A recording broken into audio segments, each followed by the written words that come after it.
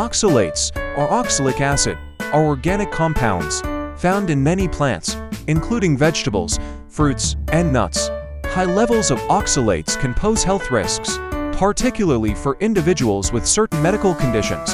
Oxalates combine with minerals to form calcium oxalate crystals, leading to health issues like kidney stones, nutrient absorption problems, and oxalate toxicity.